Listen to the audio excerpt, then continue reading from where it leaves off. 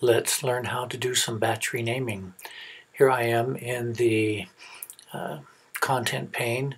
To rename a single file, all I have to do is just click on the name and then press tab to move to the next name, rename, press tab, so forth. So this is a quick way to name files one by one. But there's another way you can use. We can do a batch rename. So we're going to select all of our files. The first thing I'm going to do is click on the first file, and then I'm going to hold my shift key down and click on the last one. That selects all of them. An alternative to that is to hit Control A or Command A on a Mac, and that will select all as well. We'll go up into the Tools menu and select Batch Rename. That brings up a dialog. Here we can do a preset or save a preset.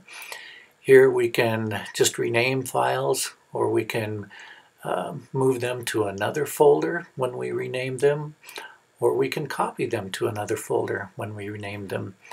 Down in the next section, this is where the renaming happens. There's much we can do here. Look at this drop down. Explore it.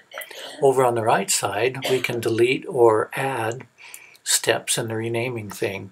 So for this one, I'd like to rename these files seasons, so I'm going to type seasons and underscore.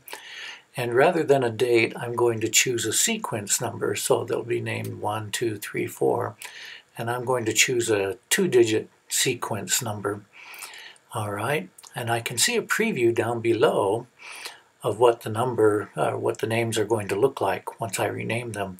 I'll click rename, and the files will go away for just a moment, and now they are all renamed. So this is quickly done in Bridge. I can right mouse button click on a file and choose Reveal in Finder, and that will open up the folder, and you can see that all the files have been renamed.